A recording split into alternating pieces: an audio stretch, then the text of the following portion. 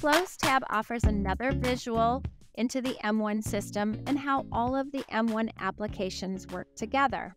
On the outside, you can see the role-based categories that pertain to sales, and then scheduling, which overlaps with production, and into finance, and then back to sales.